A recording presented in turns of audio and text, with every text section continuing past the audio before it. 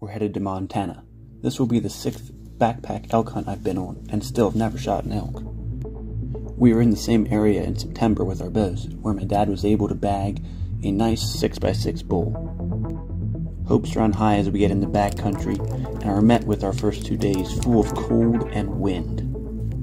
At the end of the second day, we catch a break and spot 2 bulls coming out in the bottom of a meadow we were watching at last light, and I was blessed to be able to put down a killing shot on the second one.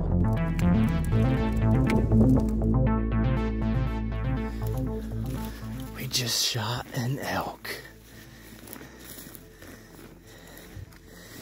Yeah, we did. Yeah, buddy. Yeah. Dude. His kicker. I know, it's freaking awesome. Dude. Yo. Two kill, he's got a kicker on each side. I know. Dude, that is insane. Come on! Go! Let's go! That's what I'm talking about right there. Out on the ground. As we stand and admire this amazing beast, I'm met with awe. Is it possible that I have actually shot an elk after all these years of hard work? It's been so long of hunting them without getting them that I can hardly believe that I've actually shot one. Maybe that's part of it. The challenge and the way they elude you so many times, time after time. I think that's part of the reason why I love chasing these animals.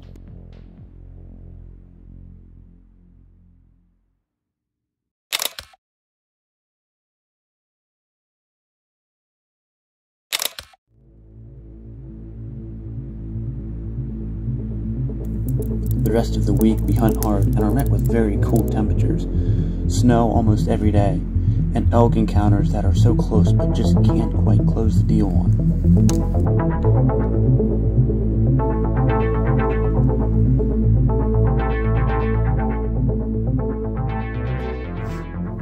Really no words to describe it, honestly. It's just, it sucks pretty bad when you wake up in the tent and everything's frosted. Move around, there's ice falling down on you.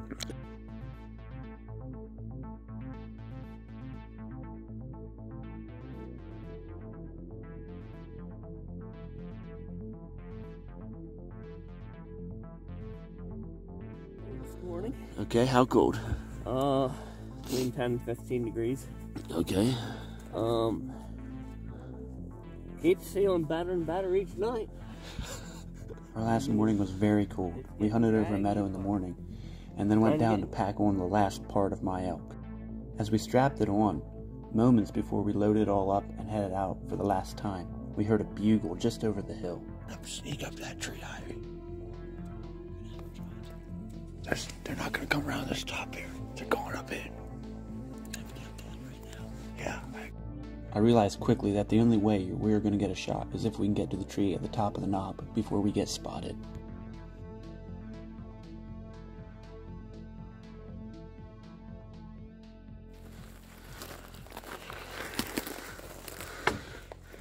He's going up the back. Easy, Sean. You hit him. You hit him.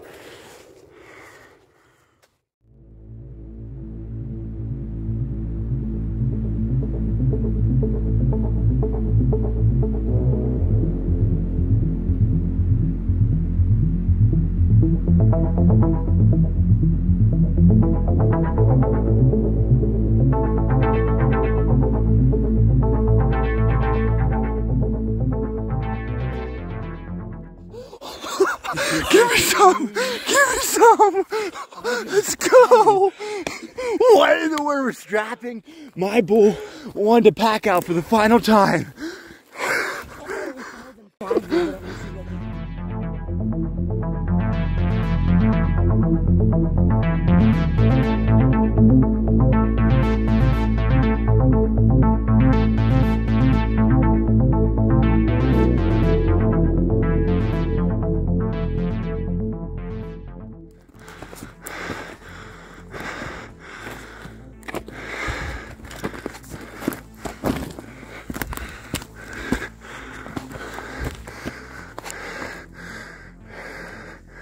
He's not breathing. Pick him up. Pick him up, Ivy. Look at that.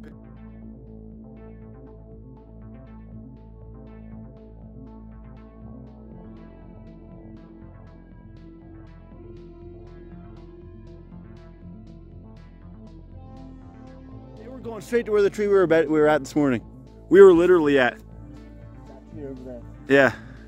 Now I wonder how. We were like on that tree right there, sitting all morning. Here they came down the ridge. How many came across here before we ever saw them? I guess they could have been up higher. But they were bugling. They bugled, and they hadn't. We would never known until we were walking up here and probably spooked them. I shot, and the way he took off, I knew Well, I knew you hit him from square one.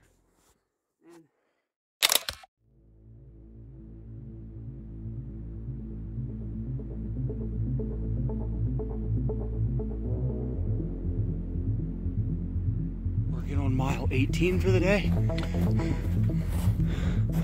Emerson Goodman packing out 2 elk. One day. They keep grinding. That's what you want. 7 quarters going out. 7 quarters going out at once. At this point, we're 20 miles deep in the day of packing out. And we'll be 22 till it's over, hopefully.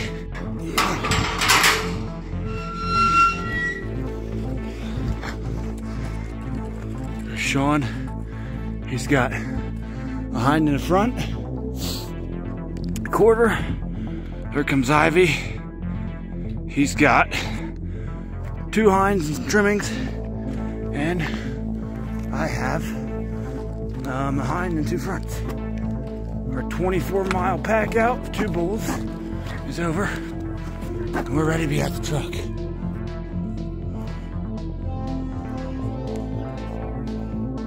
After a long day of packing out, we were very tired.